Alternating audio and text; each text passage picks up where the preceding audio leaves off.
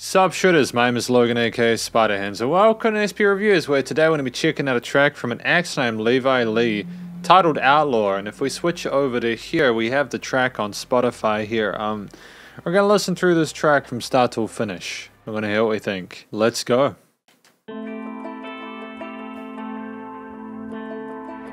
Oh, could have been. Okay.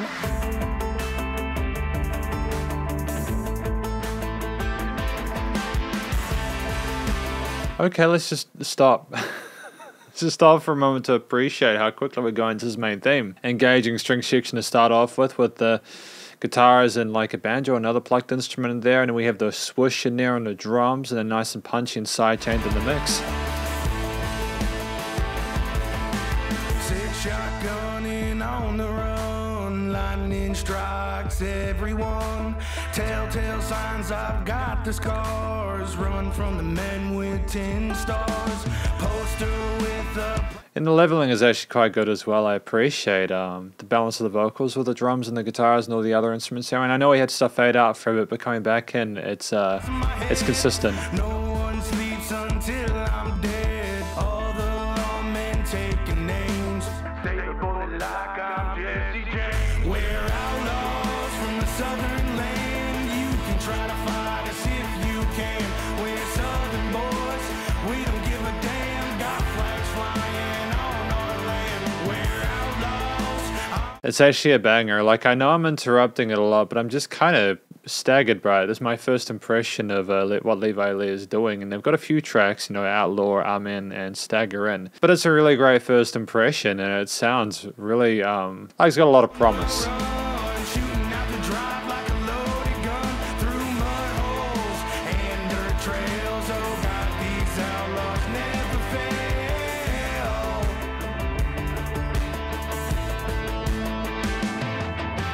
Sharp spurs and long black coats, six. And it's so solid. Like, it sounds like something I could hear on the radio. Like, I see a lot of this kind of music from the mid-2000s. It's got a warmth to it. I think part of that is coming through from just the acoustic or analog instruments that are being played here. Some of those bits with the sub bass are hitting really hard. Like, that is a really thumping kick. Shots, that's all she wrote. Won't lock my hands in metal chains. Find me hunting on open plains. One more notch on the leather belt. I play the cards as they are dealt. Pray things right and God forbid that I'm not way out in the sticks.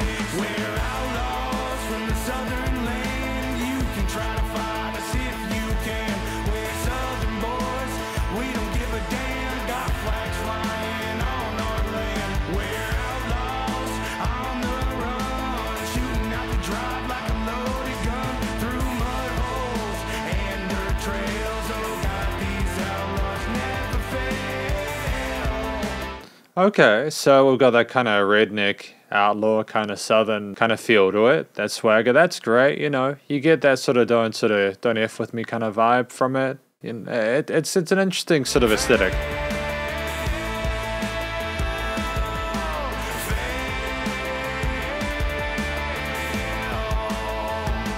I'm wondering what he's doing with his voice in this mix, because he's got a great vocal texture there. It's coming through really nicely in the mix, actually. He's, whether it's the double-tracked parts we have in the chorus, or in parts of the bridge, or we just have him in the middle for the center for the verses and interlude, you know. It matters, you know, it's just the small things. Told I robbed the train and took all the gold. A shot of whiskey and I am fine. But life is always on that line. We're outlaws from the southern land. You can try to fight us if you can. We're southern boys. We don't give a damn. Got flags flying on our land. We're outlaws on the run, shooting out the drive like a loaded gun. It's an interesting mixture of,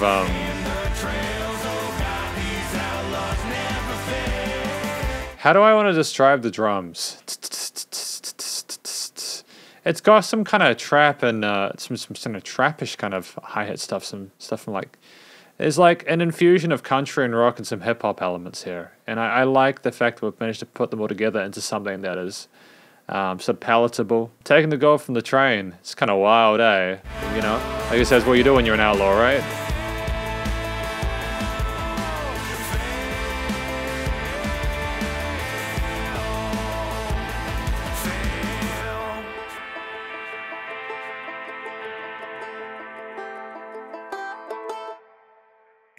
great.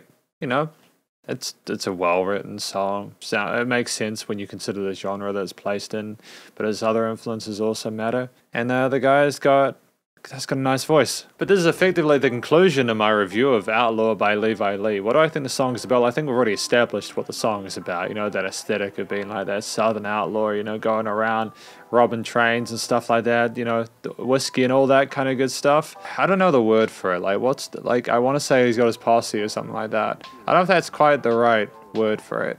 There's a word for it anyway. So it kind of reminds like cowboys and that kind of stuff, you know. It's something I've kind of always been inherently fascinated in. Like, I live in New Zealand and we don't really have it. We actually have a surprisingly, it's an okay country scene, but it's obviously nothing like the States, and that's totally fine. But, you know, the story came through well. It makes sense when you consider the influences and the style of music. So it would be kind of weird if we went too far thematically from that. The vocals, Levi Lee sung some really nice melodies in here. You know, his vocal techniques sounded solid. He sounded comfortable within his range. Little bits of ornamentation here, some interesting dips and rises there that were at the end of those like chorus hook tails there, those melodies. It was fun to listen to Levi sing and to hear his story that he's telling.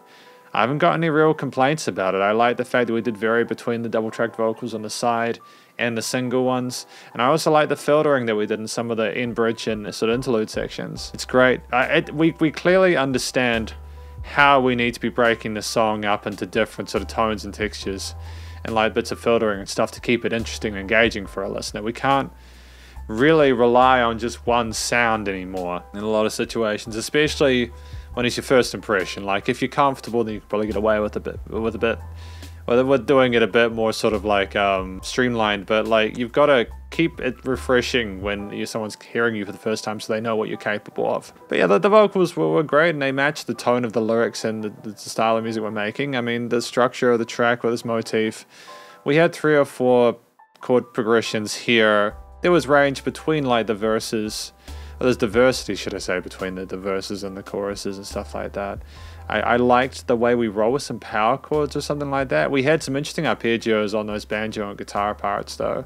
And it was nice to have that banjo texture actually. It kind of, I could have imagined this being just as much of like just a traditional rock piece as like a country rock kind of vibe. And that's fine, you know. Sometimes that one instrument can kind of make it a bit more like it. We had some cool drum fills to seg between the sections of the track. We had repeated vocal melodies within the choruses, and a little bit of change and variety in those verses. But ultimately, I think we understood the kind of track that we were wanting to make here, especially at 3 minutes 11. There was no filler in it. I don't really think you needed a solo or something like that in a track like this, although, to be fair, to talk about the performance and the arrangement and stuff like that, I think there's probably room for like some extra, maybe like an extra little lead bit. But at the same time, you could have put like a harmonica thing in or something like that, although to be fair, that may have been a little bit too sort of cheesy, or I'm not sure. Obviously that's not what Levi wanted because we didn't have it in here, and I'm not going to tell him to write how to write his music. But real talk though, I think that there was no filler within this track. The instrumental performances on the drums and the guitars and the bass and the banjo and everything else were exactly what they needed. There was a consistency with the overall loudness of it, although that came down to more of a production thing than anything else. You know, the vocals were the focus in this track and this arrangement, but like when we did have those instrumental parts, they mattered. And especially with the intro, how it came with like 2 at a time, you know, layering on, slathering on those ingredients, and just to make the mix really sparkle. And then of course you had the verse come in, and then boom, you're ready to go. And it was nice just to have a little pristine outro at the end just to finish it off. And when we're done, I mean, the production, recording, mixing and mastering was splendid. The actual quality of the vocal recording was really good. What else? The quality of the vocal recording was good. The EQing of the various elements of the track were well done. The effects changed on the instruments were interesting. I'd like to sort of see the drums, how they were done, whether they were, because there's all sorts of ways you can record drums nowadays. It'd be cool to see how they got that to sound good, because often it's difficult to tell again how they did the drums. The stereo padding of the instruments was great, nice and wide, and everything was notched reasonably well in the frequency spectrum. The compression and limiting. How do I feel about that? The compression and limiting was an interesting situation because we had, it sounded like we were pushing some of those instruments a little bit. There was a little bit of fizz in some of those kicks there, the bass response. It sounded like we were peaking the limiter a little bit. And I'm not upset about that because it wasn't like it was an obvious thing, but I know we were pushing that, at least from a compressor perspective, maybe on the individual channels, if not the master bus. But and that said, it was nice and loud without pumping or anything like that. It's a delicate balancing act, and I think we got it right. But I'm glad that we got it right, because if we'd pushed that kick or anything any further than that, could have been a bit rough. And it's testament to Levi Lee's abilities and perception and quality that we didn't have that occur. Kudos to everyone involved in this track, Outlaw, and I'm hoping that they had that they're proud of the track they've made, I suppose. Because this is my review of Outlaw by Levi Lee. Hopefully you enjoyed it. If you did, please do go check out Levi Lee's various social medias and their Spotify page, and stay cool and stay safe. Please remember to support your local musicians and artists at this point in time, as either help more than ever with all the crazy stuff going on in the world, and I will catch you in the next review. Spiderhands Out.